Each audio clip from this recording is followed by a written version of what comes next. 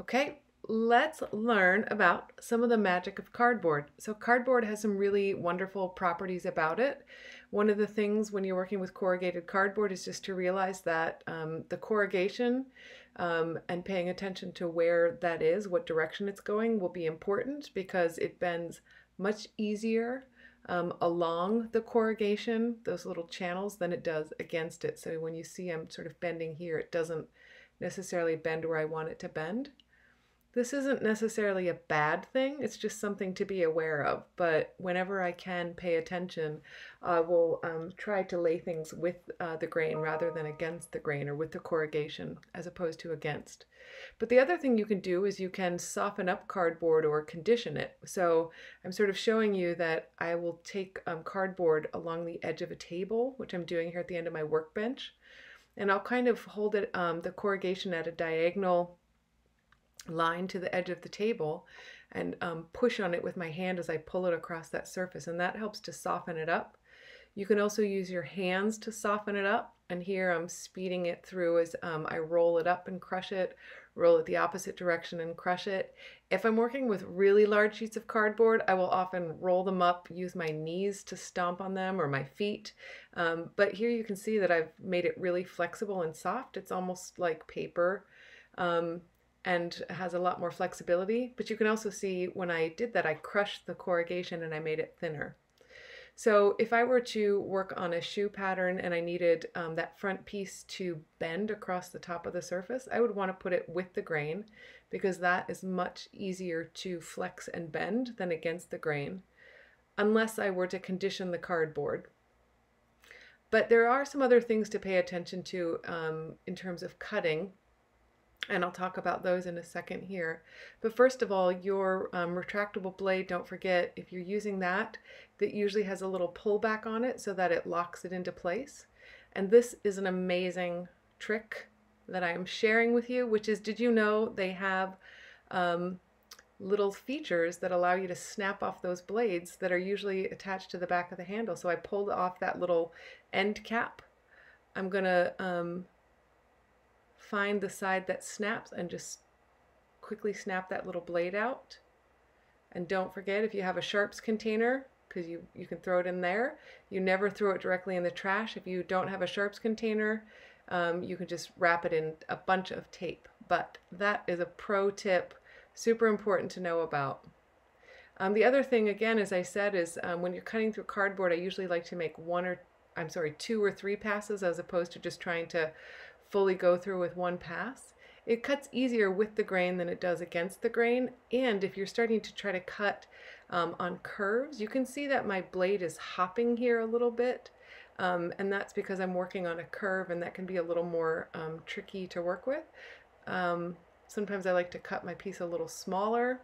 It's easier for me to move it around. But again, as I'm cutting a curve, you can kind of see I'm zooming in here. It's hopping along those lines. So just don't use full force. Make one light pass and then follow it again and again. You might do 2 or 3 passes, and that's just fine. And always retract your blade. So it's cut through, and I'm just sort of bending it and flexing it, and maybe even just crushing the little toe box a bit, and that will give me a little more flexibility within the form. And that would be good to go. So the other thing you can do, though, is if you really don't feel safe with your retractable blade or your X-Acto knife, is a scissors usually does a totally fine job of cutting through the cardboard. It kind of tears up the edges a little bit, but it's not too bad. And so, you know, if you feel safer doing that, if you don't have a large cutting mat either, then that might be the way to go. It's not anything too different. So here I want to show you one of the other sort of magical things you can do with cardboard is that I wanted to show the detail on the base of this shoe. And so I made these cuts and pulled away the top layer of the cardboard, the little paper layer, and it revealed the corrugation below. And that can be a really beautiful way to create light and shadow and texture, and it will add dimension and just make, again, a really simple material even more dynamic.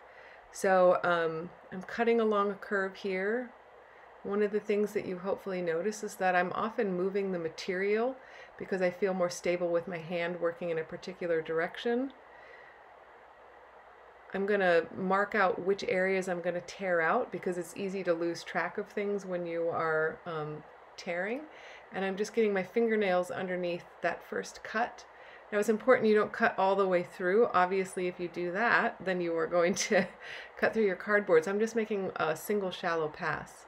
On this piece here, I noticed that I hadn't cut all the way through.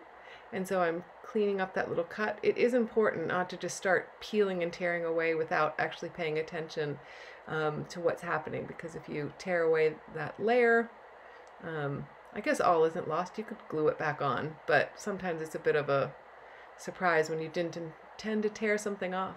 So I don't always get everything pulled out, and so I like to take a dull pencil or a lead pencil with the lead pulled back and just kind of go through those channels. For this enlarged shoe that I'm working on, I wanted a flexible piece and I wanted that corrugation, and I find that just peeling away at it was difficult, so I just took that pencil and I pushed through every layer of corrugation, and that came off super slick. And then look at this beautiful flexible piece of cardboard. That might even be a great idea to use for your actual shoe. You could have the corrugation on the inside if you wanted a really beautiful, smooth, flexible piece of cardboard to work with. So those are just a few of the really cool things you can do with cardboard. Experimentation is the key. Have fun.